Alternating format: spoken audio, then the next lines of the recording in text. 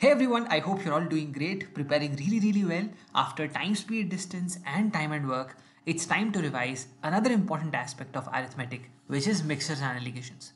So, three most important aspects of arithmetic, if I have to tell you: time, speed, distance, time and work, mixtures, alligations. You have a few more like simple interest, compound interest, profit and loss, but if you compare, if you see the relative importance, these are the three key important aspects.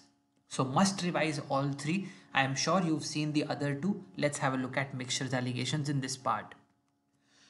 So first off, let's talk about weighted averages. You already know simple averages, right? Simple average is very simple. If you have, let's say, two units, 10 and 12. So simple average will be 10 plus 12.2. You generally don't get questions on simple averages. So weighted averages, let's begin with. Average weight of 60 girls is 15 kg and average weight of 40 boys is 30 kg. Find the average weight of the group. Now the average of 60 girls is 15, average of 40 boys is 30. Now see, the number here is 60 and 40. The number in itself is not important, but the ratio is. So 60-40, the ratio is 3:2, right? So these are also called the weights. And hence when you take the average with these weights, it is called a weighted average. So how to do the weighted average? So 3 into 15, which is 45, 2 into 30, which is 60, divided by 3 plus 2 is equal to 5. So this becomes 21. That is weighted average for you.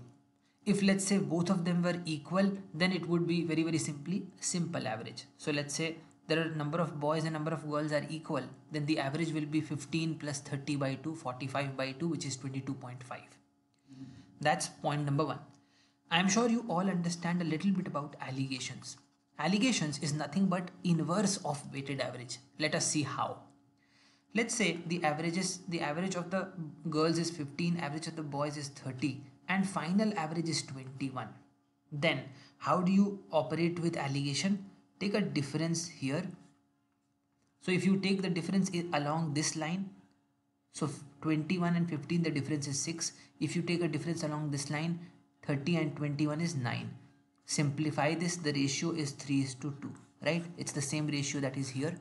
So if you have the ratio and you have given averages, then you calculate the final average using weighted average method. And if you have the averages, the individual averages and the final average, then you can calculate the weights or the ratios by using alligations. I hope this is clear to you. Let us apply it once again. A shopkeeper mixes 30 kgs of sugar at 20 per kg and 45 kgs of sugar at 10 per kg. What is the average price of the mixture? So let us see. So this is 20 per kg and this is 10 per kg. And the weights are 30 and 45. The ratio is 2:3.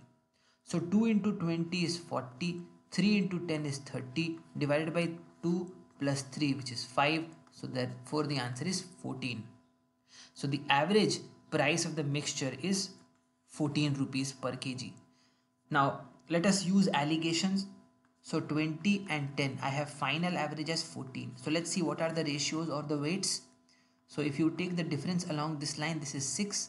Difference along this line, this is 4. Always take the positive difference. So 2:3. So the final ratio here becomes 2:3, which is same as this. I hope this is clear to you. So weighted average and alligations are effectively inverse applications of each other. Let's see one more example. Now a milkman has 30 liters of milk. He mixes 10 liters of water in that milk. Let us see what else. So what is his profit percentage when he sells at the cost price? Okay, assume water is free of cost, right?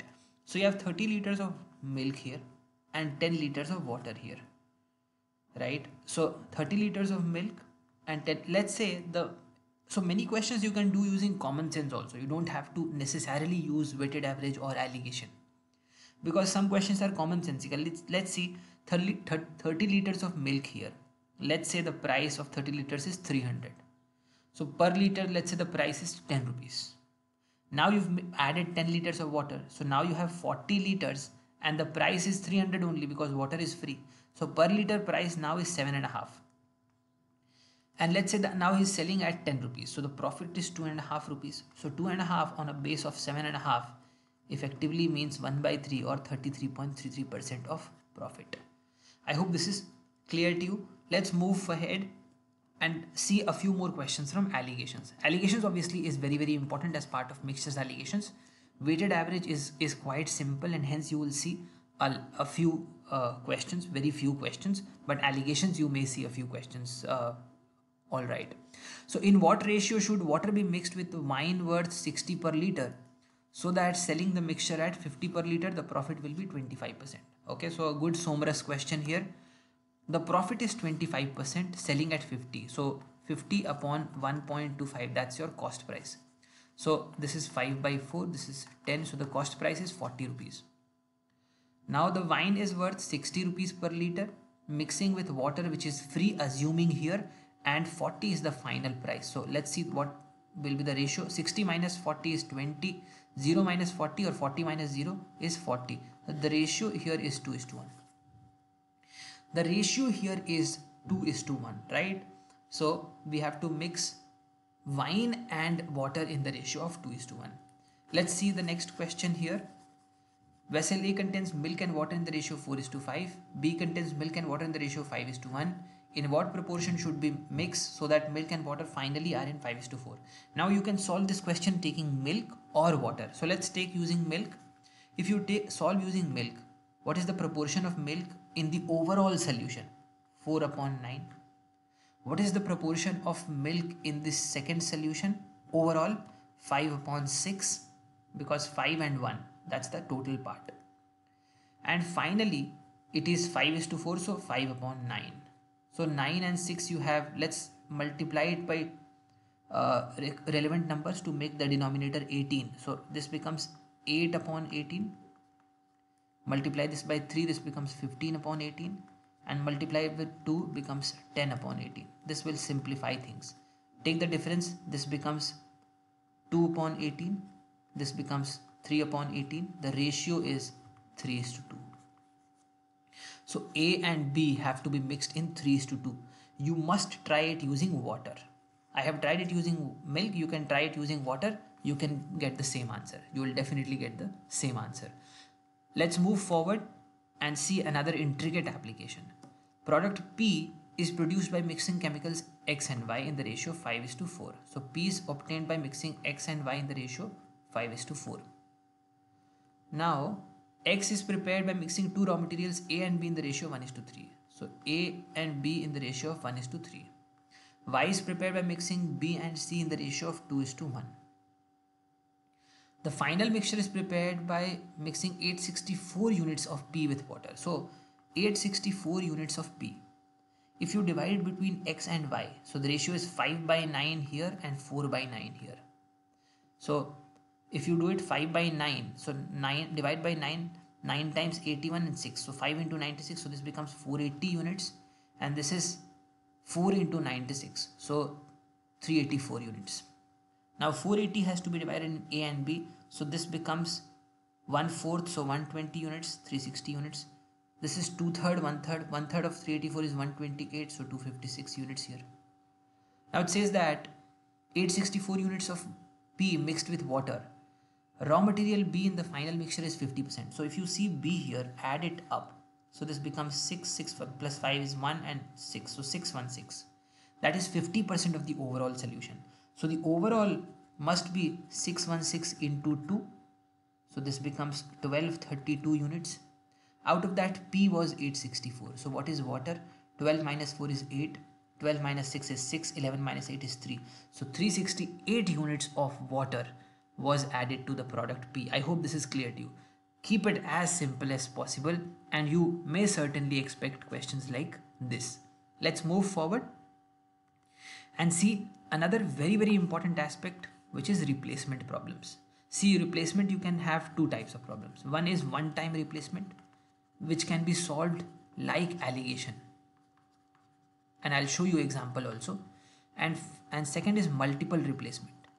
We will see this example also. So let's see the first example, which is one-time replacement kind of a thing. Some part of sugar solution containing 40% sugar is replaced with another sugar solution which contains 19% sugar. So 40%, some part of 40% is remaining, and some part of that has been mixed with 19%, making final as 26%. So if you take alligation here, this becomes 7 and 14. So 1 is to 2. In the final solution, you have one part of this 40% and two part of this 19%. Originally it was completely 40%. Now it is only one part. And two part of something else has been added. So therefore, 2/3 of this solution was replaced. I hope this is clear to you. Very commonsensical and a beautiful problem. Let's see multiple replacement example, which is the second case that we have discussed here. A container has 50 liters of milk in it.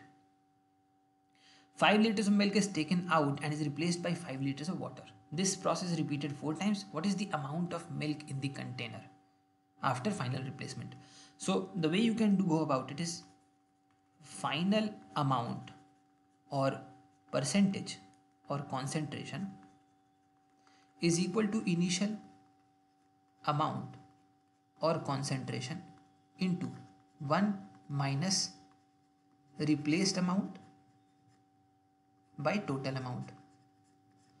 Let us understand this. Final amount we want to calculate. We don't know in this case. We know the initial amount was 50. 1 minus how much was replaced? 5 liters. 5 upon total is what? Total will always remain 50, right? You will remove 5 liters of milk, add 5 liters of water. So at all point in time, the total will be 50 only. So this becomes 1 by 10 raised to the power n, which is number of times you are doing this. This process is repeated 4 more times. So the answer will be to the power 5, right? So what's the answer in this case? 50 into this is 0.9 raised to the power 5. How can we calculate this? If you want to calculate, this becomes 0.9 into, so you can make it like 0.9 square into 0.9 square into 0.9. So after this it is all solutioning. 0.9 you can make it 0.81, 0.81 you can multiply this to get 6561 and then again multiply with 0.9, do the approximation and multiply with 50. I hope this is clear to you. I hope the concepts are absolutely clear. Thank you so much for joining me here for a quick revision. God bless you all and all the best for CAT.